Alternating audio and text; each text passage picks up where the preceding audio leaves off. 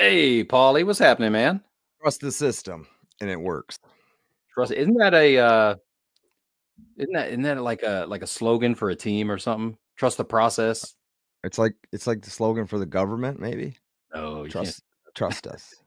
Trust us. You can trust us. How you been, What's man? up, man? Doing good. Doing Another great. week. Feeling Another great. week. Looking great. I got that stuff off my face. If anybody follows me on Instagram, I know I sent it to you personally. It looked like Dia de los Muertos kind of thing going on. It was pretty cool. Pretty cool. I could It never do was that for on a my good face, cause. but For a there good you go. cause. Burnt eyes and everything. So yeah, Good that's stuff, man. going. That's So, what I had going. But what do you got going? well, I've got a special guest. We've got a You special do? guest today. I Where? do. Huh? We do. What? We do. We're going to bring him up in just a second. You All guys may right. know him if you follow him on Instagram. Guy's name, David Jones, Locker Mint. Very catchy Ooh. name. Very cool. Let's go ahead and bring him up. Hey guys. What's up, man? What's up, happening? guys? Good to Getting see ready you, for Dave. spring training. Getting ready for Yeah. spring training. Honored to be here, guys. I appreciate you bringing me on. So, Right David, on. you and I met, had to be maybe 2 going on 3 years ago, something like that, at a crawfish boil, right? That was at your place, right? Mm. Yeah, almost you're behind. Almost 4 years, I think. No. Yeah. Really? Come on, Husky. Yeah. Cussy, you getting that old? Dude, I don't even, Yeah. I lose track of time. That was the first one, right? The inaugural? Yeah, we've had 4 or 5 so far. I think we've done 4. Okay. You are behind a little bit. Yeah, I'm pretty far behind. That was fun, man. That was so. Okay, before we jump into things, can you tell us a little bit about what the purpose of the crawfish boil was or is? Well, it's just a community event. We try to get all the stackers, all the artists together, and just literally just kind of unplug from the day-to-day sales and the grind, and just have fun. Yeah. And then it slowly turned into, like the last year we had it. It turned into more of almost like a dealers meeting. You know. That's neat. Yeah, it was a lot of fun. It's always a lot of fun. Very cool. All right, well, Right on. tell us a little bit about yourself, man. Who are you? Yeah. That's what I'm curious about. Is we met 30 seconds ago, right? So tell me and tell the audience of what is and who is the Locker Mint. Oh yeah, well, I'm honored to meet you. I've heard a ton about you, Paulie, from lots and lots of people, and I knew my ears were burning for a reason. Yeah, it was all good. I promise. Uh-huh. No, we're a metals manufacturer. I got the bug about 7 years ago and started stacking myself. And I don't know, I stumbled onto my first piece of poured silver and I said, "Oh man, I want to do this." And that's kind of what we do now. I mean, that's what we do for a living. We basically make hand poured silver products. We do it, and we do it all. We do the statues, and our bread and butter is sand cast, and so that's kind of our I'm free. My primary bread and butter is the sand cast. Excuse me. And then we do statues as well, and so we do it all, man. Now, when you say we, who's involved with we? Yeah, so I'm glad you asked. Obviously I can't do this alone. So, and about 3-4 years ago, I started teaching my son. Okay. And he's good.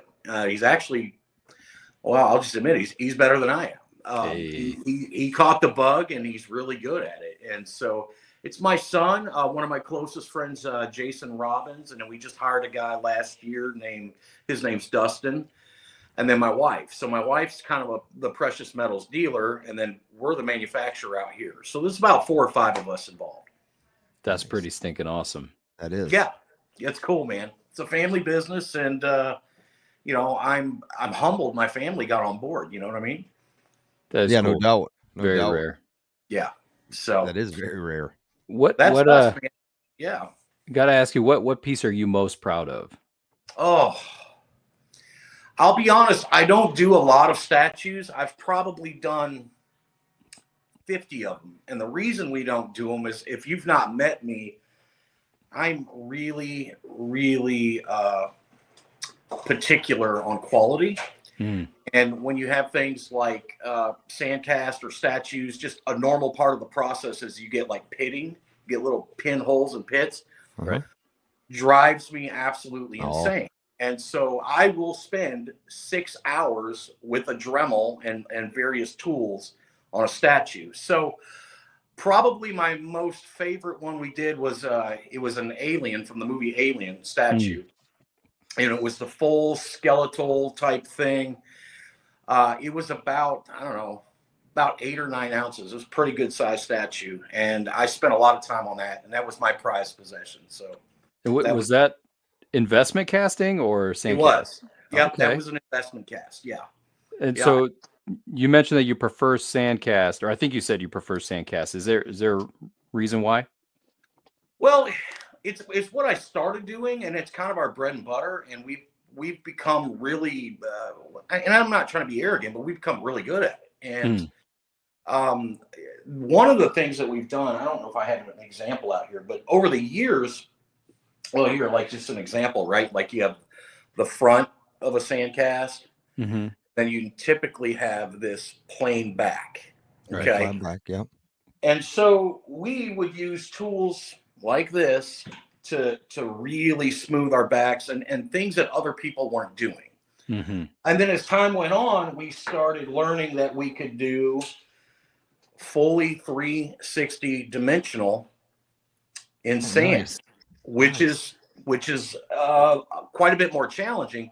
Right. But here's the beauty of it, right? If you go buy a statue, you're paying $80 an ounce. If you come to us and get something like that, you're still paying $40, $50 an ounce. And so that's something that we're like this year we're hyper focused on, and we got some really cool stuff coming out. So anyways, so and in Sandcast, we have found a way in our operation, kind of like the Ford assembly line.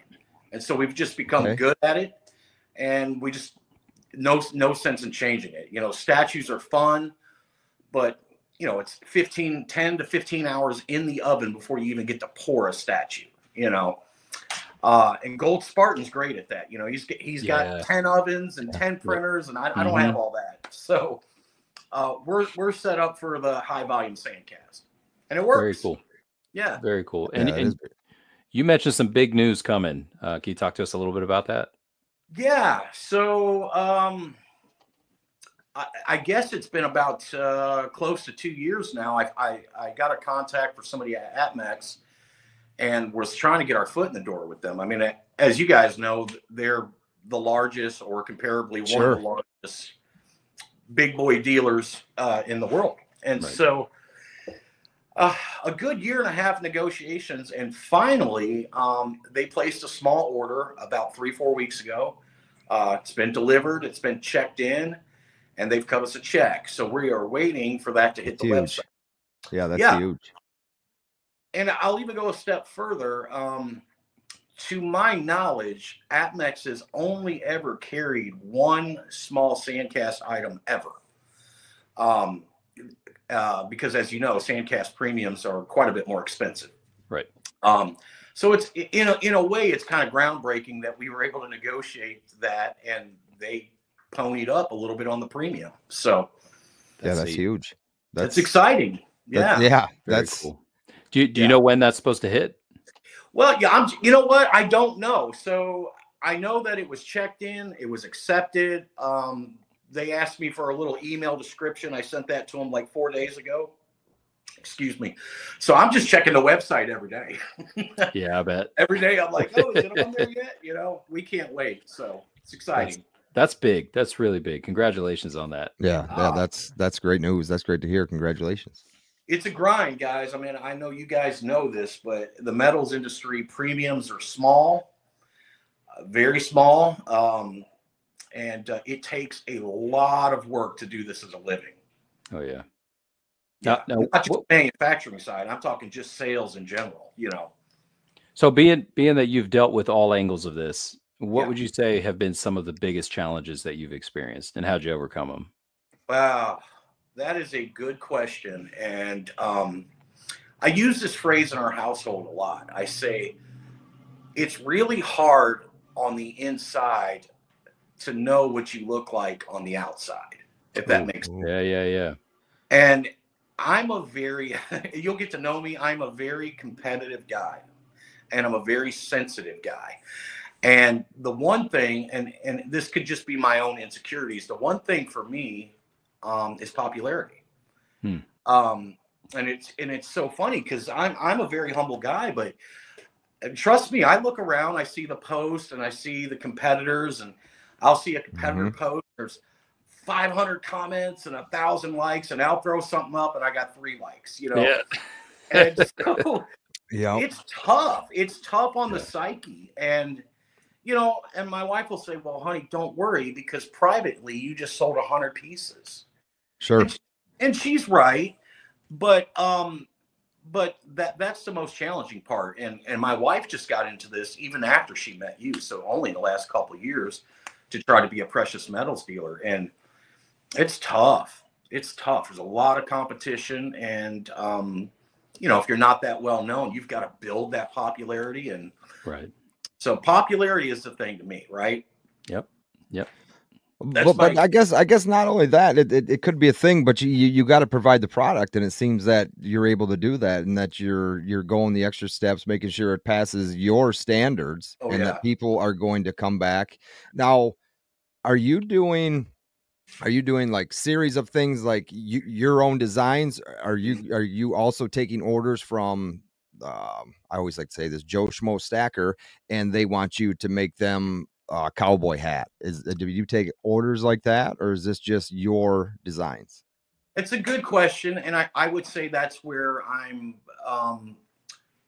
the weakest, I guess you'd say, and it's because as the manufacturing side of what we do grows, where your friend or the average guy on the street says, hey Dave, I'd love you to design me and make me this.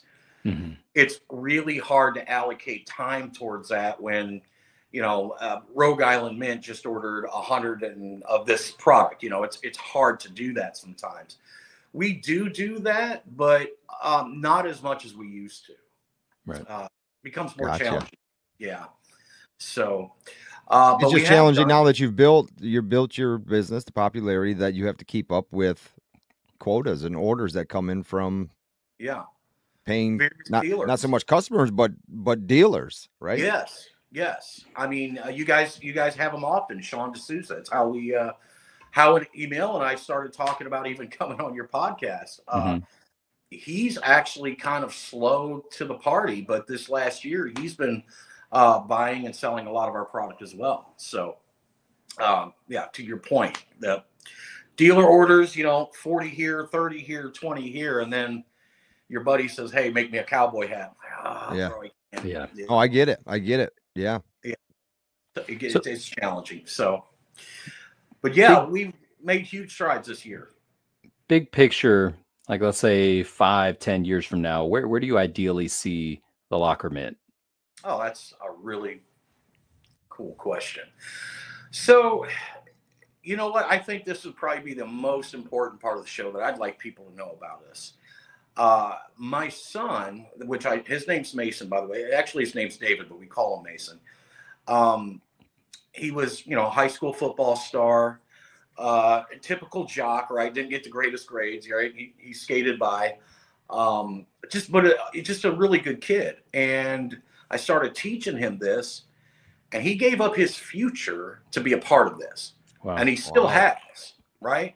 So he's in here plugging the shop, and some days, some weeks, you know, with cash flow, I'm like, son, it's not going to be that much. Here's a couple $100, and then maybe we do a really good one, and like, here, bro, here's $800. You did great, big project. Right. But we're still very small, very family orientated, and he believes in his dad and his mom and the business. So my goal is 5, 10, maybe 20 years, whatever it is, I want it to be his. I want him to carry on the legacy. And then I want to be on a lake fishing and just getting a little piece of it. I hear that. I hear that. That's so great. Yeah. And then the last part is I did want to graduate. I always wanted to graduate into Big Bullion, right? It's a little bit easier to manage when somebody's ordering 500 pieces at a time, as you guys know, when 500 people are ordering one piece at a time. Sure. It's a lot more difficult to keep up on the, on the ladder. So yeah, that's amazing. I love that. I had no idea about how involved your son was or is. Yeah. That's moving. Really, really cool, man. It's hard. You're ex-military, right? Marine? Yeah, that's right. Right. So I always feel like the patriotic guys kind of were tough on the outside, but the feels, they got the feels. Oh yeah. It's hard to lay your head down at night thinking about those things. Of course. And saying, oh my God, if I fail, I'm kind of going to screw up my son's future, That's a lot of weight. It's a lot of weight, brother, for sure. Yeah. And it takes a certain person to be able to do that, put their idea on the line for your family, and to continue to do it and keep going forward to the point where your own son wants it to be that big a part of it. It just got to feel great. Well, and you can imagine, right? Young kids, and you try to teach them your hobbies or your things in the beginning, they're like, Dad, this is so dumb. Right. This is so dumb. Sure. Right. And now what he does is he'll go out in the garage and he'll skim my silver and go make something and auction it so he can make some money. Smart. Hey, Dad, can you buy me one of those? No, but so he's become a little stacker on his own. So it's it's really good to see those types of things. So you've got a working shop in your garage, correct? Yes. Yep. So question for you on that. Sure. Have you ever swept to the floor and reclaimed the silver off the floor, and how much did you get? Oh my gosh. Yeah. So that's a really good question. I don't want to move the camera around and all that, but just to make it simple, like I don't know if I can even show you this. This will blow your mind. Let me show you. I'm sitting here at my cleanup station, guys. So you see this? Oh, that's a couple grams. All right. Okay. So we've built a tray, and this is for our right here where we sand and where we cut and everything. And when we process that silver, I get anywhere from 70% of it comes back pure. And we'll get 50 to 60 ounces. And to your question, when we swept the floor last time, it was roughly 45 to 50 ounces. Whoa! I was not expecting that. Yeah, me neither. I figured maybe 10. Yeah. No. Pauly was waving around 100-ounce bar a minute ago. I think you got that beat just in the dust. Dust in your vents. Just in dust particles. Here's another funny thing, right? So you got all these flasks lined up that are full of sand, and you pour, and sometimes it spills on the table. Okay. And you open these flasks and you get dirt. So we just take like a brush and brush the table off into Ziploc bags. It's full of dirt. And 3 months later, I'll pull them out. I'll recover 40 to 50 ounces there too. Wow. Yeah, it's crazy. Yeah, no doubt, right? You know what would have been really cool, and maybe we can do this in the future, is if you had the time, like you're sitting down talking with us now, just show us quickly, or I mean not quickly, or just walk us through the steps of an actual sand casting. You know what I'm saying? Yeah. That would be cool for people to see. Not a lot of people have seen it, and I'm sure they can go somewhere else and see it, but why not come here and see it? Right? I would love to do it. I've been bragging on you guys' show. I've been telling all my friends. I said, hey guys, go watch, because we watch your show. We actually, believe it or not, we watch it all the time. That's awesome. Man. I knew there was somebody that watched us. See, I told you, Husky. Somebody's watching. You gotta comment, man. You gotta comment. Well, I was humbled to come on. So I was like, guys, I'm like, hey, follow them so you get to see it when it launches and all that. But we haven't done it in a while, but I will tell you, we did TikTok, and we would go live for 6 to 8 hours every Thursday, Friday, or Saturday night when we had big projects. Oh, and cool. I'm going to tell you, it was shocking. We would hold 200 to 300 viewers for 2 or 3 hours straight. That's awesome. Doing exactly what just doing the entire process. Yeah. It was wild. No, that's cool. A lot of fun. Yeah. We'll have to schedule that. We can have you fire up the furnace, and then when it's ready, when it's cooking, then we'll get you on. Oh, absolutely. Cool. Love it. We got 5 of them over there, so we got plenty. Hey. Yeah. Oh, one more question. You ever blow a circuit? Oh yeah. Oh, yeah. I've had to upgrade wiring and stuff in here. We've had to add additional outlets, and yeah, it's wild. Yeah, because these furnaces pull a lot. We use electric. Yeah. A lot of the guys use gas. Heck yeah. And we run 3 to 5 at a time. That's wild. Yeah. I feel like I'd short something if I did that, because we you know, I have furnaces as well, and I've when we first moved into this place, I would blow that circuit over and over again, so I had to upgrade stuff just to get one going. Oh yeah, yeah, oh. Crazy. Yeah, we literally built this little office behind us for my wife to put all her stuff in there, and we put all new electrical in here, and we had to because we could only run 2 furnaces, and when we've got a big order, if you run 2 furnaces like that, you're just going to wear them out. So it's just better to have 5, turn them on, boom, boom, boom. You know what I mean? Makes sense. Yeah. Sounds like my house come Christmas time when we're plugging in so many crock pots and roasters, and I got to go tape the breaker on. Yeah. Stay on. God, dude, come on. Nice. Don't tell me that. No. Yeah. Well, we love it, man. We have a lot of fun doing it. Well, Dave, this has been awesome. We really do appreciate having you on the show, and I'm gonna hold you to it. We do want to bring you on again and watch that process. Yeah, that would be great. It just come to me as I was sitting here listening. I said that would actually be really, really cool. And is there? Do you have your own website as far as that goes, or is it just the Instagram? And no, we have the website. All your information again for anybody viewing that's watching this as it releases or later. All Dave's information will be that we have to find him will be in the description below. And I'll actually, I think I'll throw Atmex in there as well, because he is going to be having his items for sale right there at Atmex as well. Yeah, when they hit, you guys need to go buy them up so they come back. Hey, there you go. No doubt. But easiest way to reach us right now is thelockermint.com, and you can even email us through that. It's very simple. Just don't forget thelockermint.com. Got it. Pretty simple. Got it pulled up right now. Very cool, man. You got a lot of pieces on there. Yeah, I took share it quick. Share it quick while we're sitting here. All right, let me. You remember how? Nope. Oh, present. Here we go. Yeah. Share screen. Give me 1 second. Here we go. Sharing. All right. There we are. This is the Locker Mint. So thelockermint.com. Yep. So it looks like you got a couple of cool pieces up here, and I believe there's a few pages. Look at that leg lamp. Yeah. Check that out. People love that. That's Fragile. We sell a couple of hundred of those every December. Really? That's neat, man. It'd make a really cool Christmas ornament. Yeah. And I think you had right here under collection. Yeah, this is probably the whole collection. This piece right here, this is one of my favorites that I've seen that you guys offer. This is from years ago. You've had this already, right? Yeah, that's one of my earliest things that we'd ever done. There's, that's probably 5 years old, I bet. And that is Davy Jones. Yeah. Of course, that's why we picked it, and we've changed a lot. I know you guys are trying to wrap it up, but in the beginning, we're like any other artist. You go online, you source a 3D file, you print it, you make it. Mm-hmm. Now we've learned we design just about everything we make now. So 95% of what we do is all kind of original in my head stuff now.